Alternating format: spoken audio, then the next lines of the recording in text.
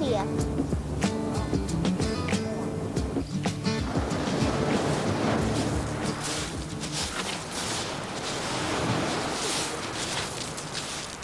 Kakura is one of my place in New Zealand. It's a mountain. It's reminded me really Tibet. It's become really homesick. But Tibet don't have the big ocean. We have big lakes, big rivers, but we don't have the ocean. But the combination of the mountain and the ocean, beautiful. Even the sound, wow, priceless.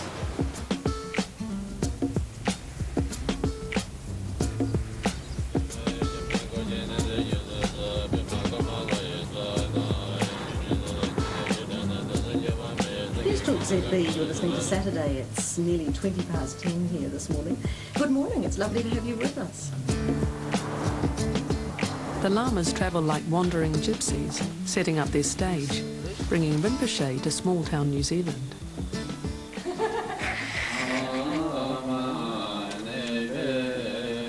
Many who come are simply curious, others inexplicably drawn to this by now 7-year-old child wonder. Very self-confident in a very pleasant way, quiet and strong, and yeah, a very interesting child. And on the other hand, like a perfectly normal little boy. I'm really quite convinced of his authenticity. I hope you have lots of fun playing with the other children. Thank you, sir. I found the notice about Tuka Rinpoche, and I felt I had a bit of a meditation, felt very drawn to coming here. I've been really moved actually by the responses of people coming to these events to meet Rinpoche in tears, you know, moved with the emotion of being blessed by him. I'm happy to greet him, you know. I mean, why not? Because we're such a materialistic society, we're actually in need of spiritual nourishment, you know. I mean, that's one way of looking at it. It was said that there was a gift for New Zealand, and when I heard that, I just felt so happy.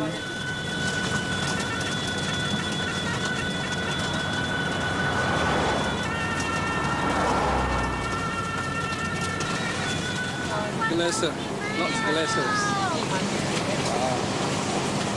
Really amazing. What is also important to the Buddhists is for Rinpoche to connect with those beings we cannot see, those who reside in the mountains and the clouds and the various elements of nature. The Lamas refer to them as local deities.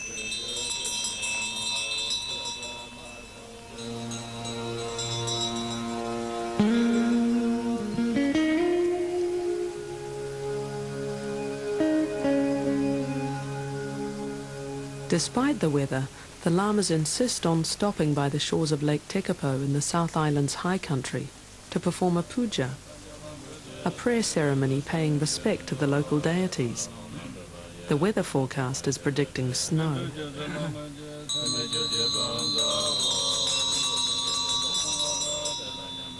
Sometimes in the West they call Tibetan Lamas controls weathers, but actually not controls weathers.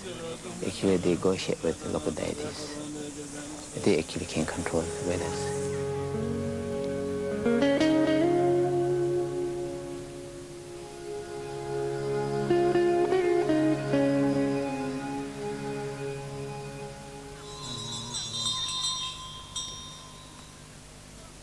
I think this is a very good sign. We believe this means that the local deity is really very welcome. To me, it looks like the cloud is kind of long white scarf coming through Mount Cook, which we can see all through. So it's very auspicious. It's a long journey, particularly for Sonam, who's expecting another baby in just a few months. It's said that Rinpoche's birth in New Zealand was not by chance, that it was up to him where he decided to be reborn. But why New Zealand?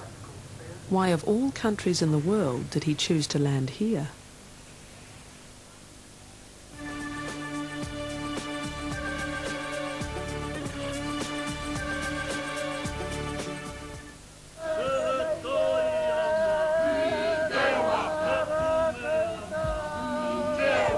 Tūranga Waiwai Marae, home to the Maori Queen.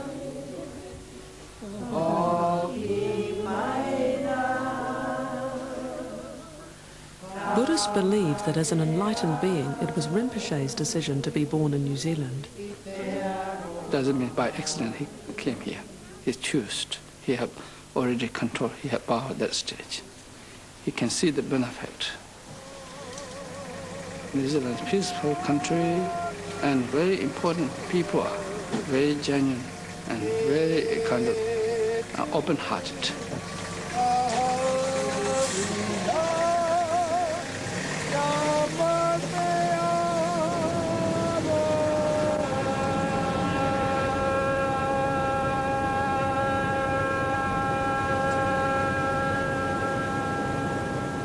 Their final destination is as important spiritually to the Tibetans as it is to Maori.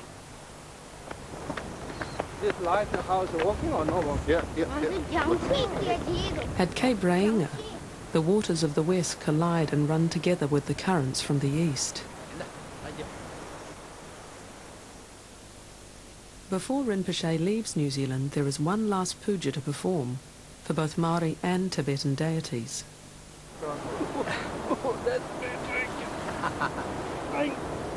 Thank you, Rinpoche. He found a very good path for me. It's here in Spirits Bay in the far north that some people say the two cultures once converged. Who's tall? Taller than me, anybody?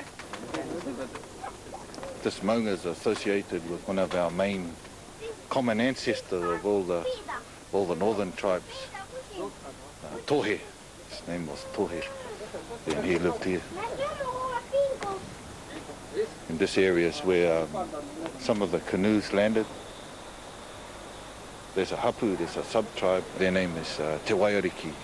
They say that the canoe that they came on was made out of feathers, and it came from Tibet. So basically what they're saying is they flew here from Tibet.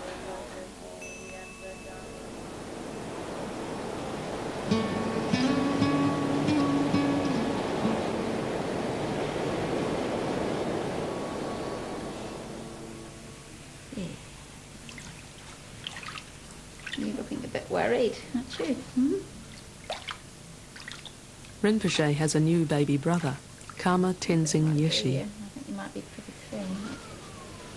This was also the hospital where Rinpoche was born. Oh, yeah. The big side.